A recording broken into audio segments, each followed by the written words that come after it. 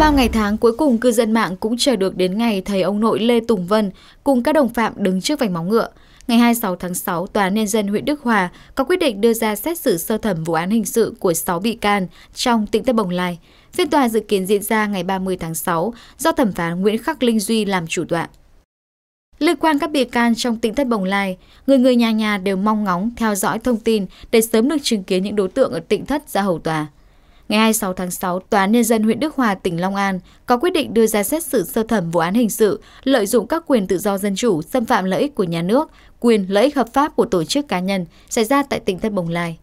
Các bị can trong vụ án gồm Lê Tùng Vân 90 tuổi, Lê Thanh Hoàn Nguyên 32 tuổi, Lê Thanh Nhất Nguyên 31 tuổi, Lê Thanh Trùng Dương 27 tuổi, Lê Thanh Nhị Nguyên 24 tuổi, Cao Thị Cúc 62 tuổi, chủ căn hộ tại ấp Lập Thành, xã Hòa Khánh Tây, huyện Đức Hòa. Hội đồng xét xử triệu tập các nhân chứng gồm 8 cán bộ công an huyện Đức Hòa và những người có quyền và nghĩa vụ liên quan. Phiên tòa dự kiến diễn ra ngày 30 tháng 6 do thẩm phán Nguyễn Khắc Linh Duy làm chủ tọa. Kiểm sát viên Nguyễn Thành Đông, Đặng Hoàng Lưu giữ quyền công tố tại phiên tòa.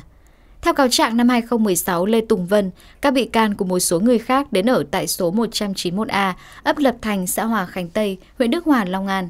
Do bị can Cao Thị Cúc làm chủ hộ, ông Lê Tùng Vân đã biến nơi đây thành cơ sở tu tại gia, lấy tên là Tịnh thất Bồng Lai, sau đó đổi tên cơ sở này thành Thiền Am bên bờ vũ trụ.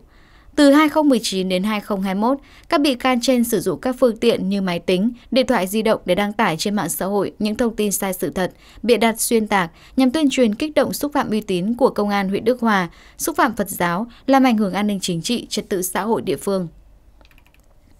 Cơ quan điều tra xác định các bị can đăng tải 5 video và một bài viết trên mạng xã hội. Qua phân tích, giám định và xác định đây là hành vi có tổ chức, vi phạm khoản 2 điều 331 Bộ luật hình sự.